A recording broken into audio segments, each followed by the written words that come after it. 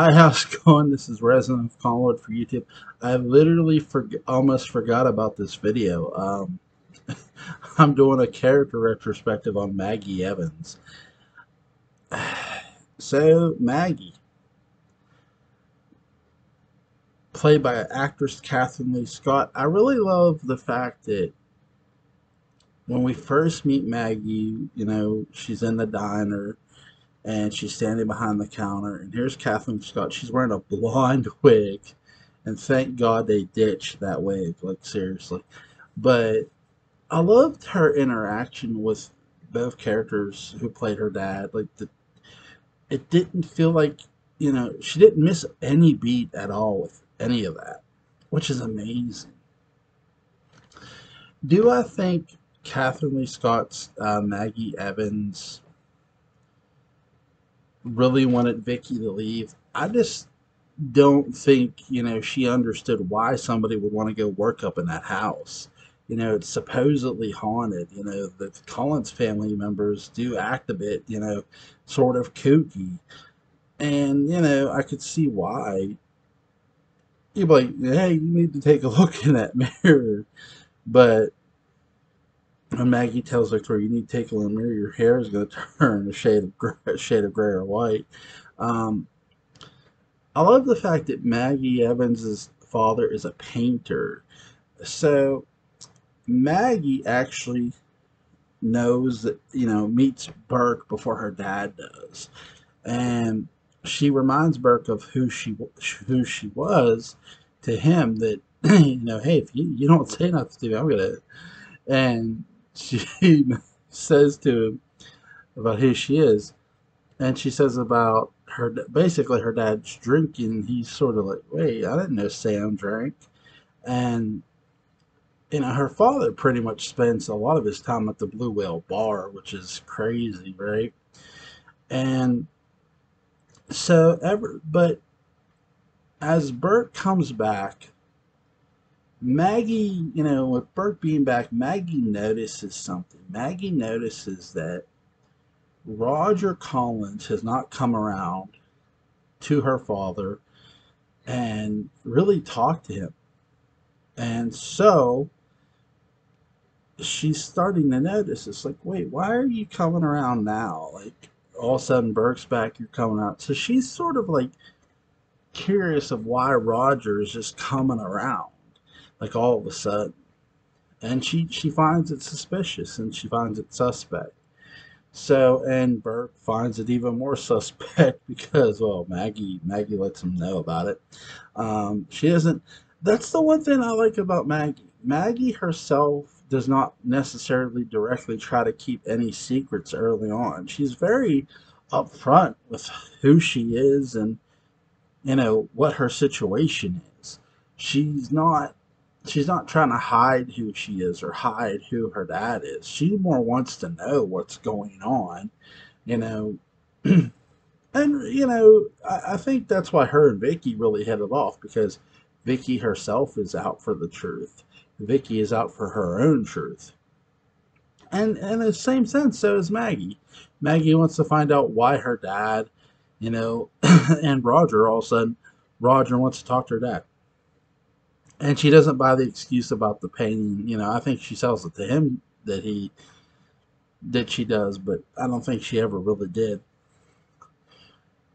What I found more, another thing I found interesting, Maggie Evans making eyes for Joe even when she was still dating Carolyn, or when he was still dating Carolyn.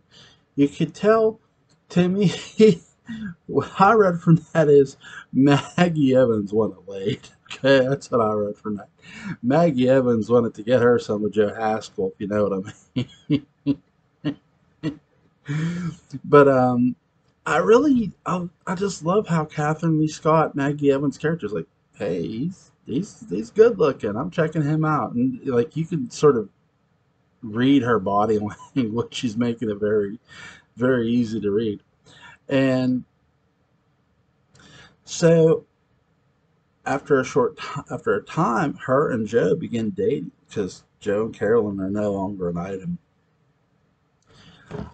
Finally, finally there's a moment of clarity for Maggie when her father has this, realization like, hey, I sold those paintings.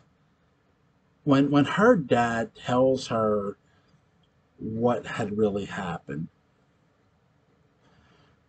it's one of those moments where you go, wow, because what is going to be her reaction, and her reaction is she understood. She really, really understood of why he, she knew it was wrong. She didn't say but she understood. And she's the one who told him, you got to tell Burke. You got to tell Burke. And eventually, Sam does tell Burke because Roger is holding out on him on paintings. There's a very interesting fan theory that Burke paid that woman to want those paintings.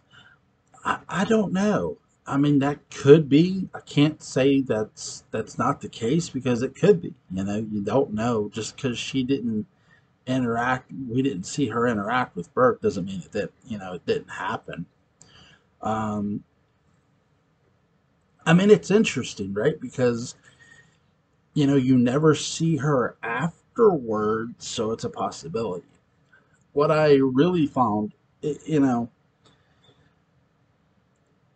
here's a great example of when did when did Barnabas first really see Maggie?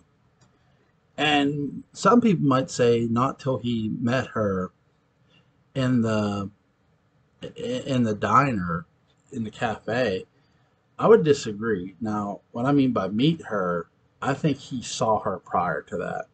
I think he sort of assumed, there's a Josette when he knows there's Elizabeth who looks like his mother, when there's Carolyn who looks like Millicent, and et cetera, et cetera. I think he first saw her when she was sitting in the Blue Whale with Burke and Joe, and Joe is talking about the calf. I think Barnabas is invisible and you can't see him and he's watching her. Now, we don't see that obviously. We don't see Barnabas watching her. So it's not canon that Barnabas is watching her in that moment. I want to make that clear. It's my opinion that's when Barnabas started really first saw her. If you guys disagree, you're more than welcome to. Um, but I love the actual first that now their official first meeting is in the diner. But you notice Barnabas isn't shocked by her appearance. Barnabas isn't shocked the way she looks, that she looks like because he's to me he has seen her before. Um, so Barnabas talks to her. The dogs begin to howl. She gets freaked out, and so she, you know, eventually they stop because he makes them stop, and after he leaves his cane. Joe and Maggie take it back to him, and so it's and Willie. I love how Willie is like suspicious of Barnabas. Why? Why was she here? Why? Like, no, you have something planned. Obviously Barnabas hires Sam Evans to paint his portrait, and we know what this is. This is a plot ploy for Barnabas to kidnap Maggie Evans, and he does. Um, and I love the fact that Catherine Lee Scott comes out in that white dress, even though it's in black and white. It's white.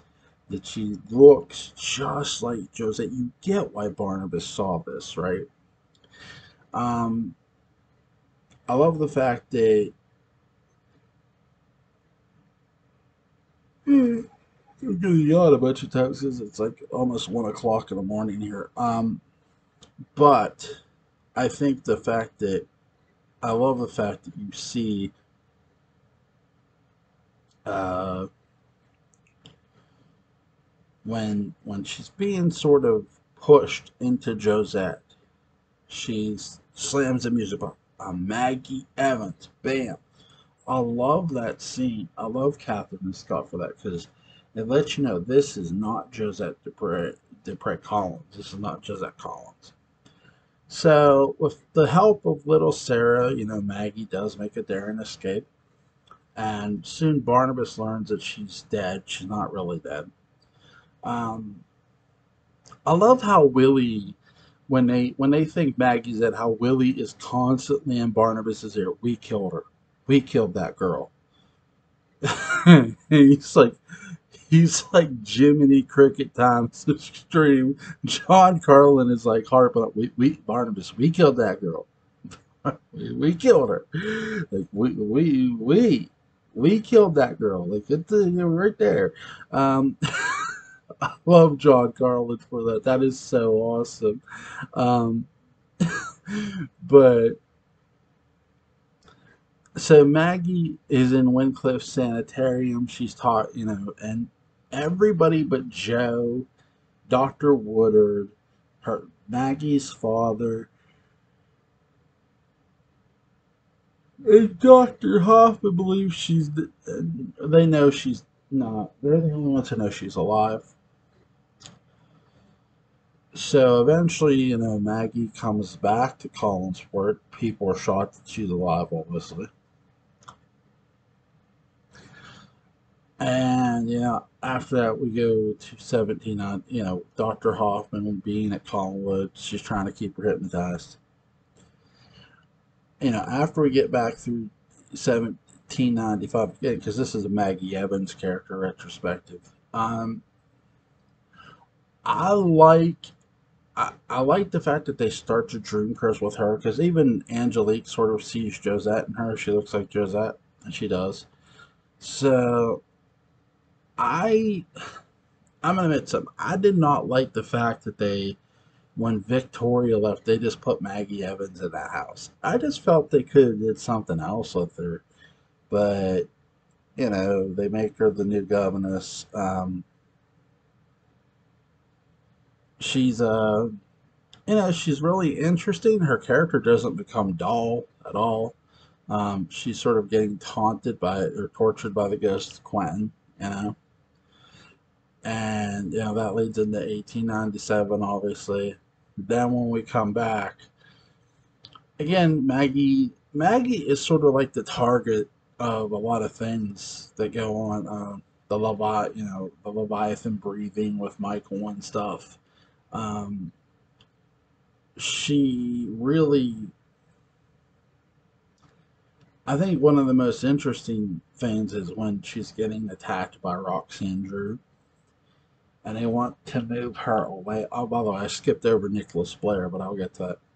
But how Sebastian Shaw, they have her take her to a mental institution, Wincliffe Sanitarium. But I love how Nicholas is falling head over heels for Kathleen Lee Scott, Maggie Evans. I mean, who wouldn't though? I love that dynamic and how they use that. So I love how the fact that how they tore apart her and Joe really. Oh, Joe's out of his mind. He's crazy. So she thinks there's another woman, and in a sense, she's not totally wrong. Angelique is a vampire. I hope they look.